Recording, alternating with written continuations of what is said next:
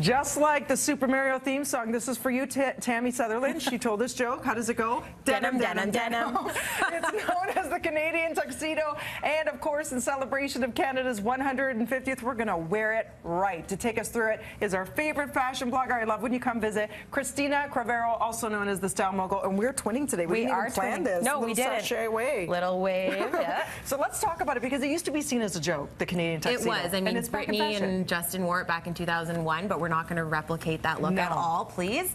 So it's an easy trend to pull off, but also a very hard trend to kind of master. So what we have here, the first two looks are kind of dabbling in the denim on denim trend. So we've taken a denim off-the-shoulder dress, and we've paired it with a white denim jacket. So you're still achieving this look, but it's not full on the same kind of color scheme. So this whole look is from Winners and Marshalls, and I love it because it's just like an everyday, day-to-day wear. Oh, what a gorgeous palette with the pop of pink and the little ballerina shoe and the purse. It's perfect. Yeah, it is perfect. It's so chic. Up next, if you want more of a like a boho vibe, I can't believe it, but that top, I thought it was knit. It's denim? It's tee?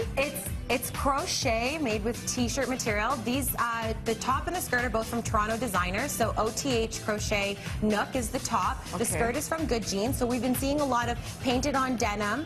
We've got painted on flowers here. And to kind of keep it really femme. But if you don't want to put all the denim at top, definitely put the denim on your footwear. Oh, the shoe is so denim. It's below all the way. So that's how you get your Canadian tuxedo in that one. Gosh, that is smart. And embroidery is back. It is back. You have it on your an embellishment, your shirt. I've got it on my shoes. I love that everything goes right now. You look amazing. Here's another great one. This is huge. This little frayed jean. Yeah.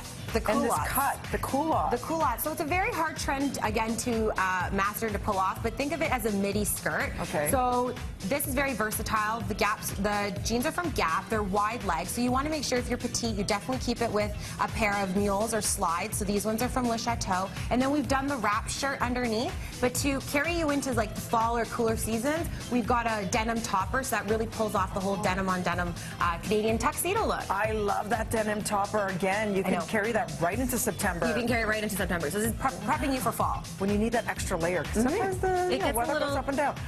This is, see, this you did. You did the same color denim, and it works. And it works. So this is like your traditional denim Canadian tuxedo. Yeah. So what I love is we've taken like a chambray shirt, kind of had a little tie to it, but if you want, you can tuck it in with kind of that looser fit distressed denim, and then just putting on a pair of slides. This is very like European walk, and then a pop of pink in the purse. You look so sharp.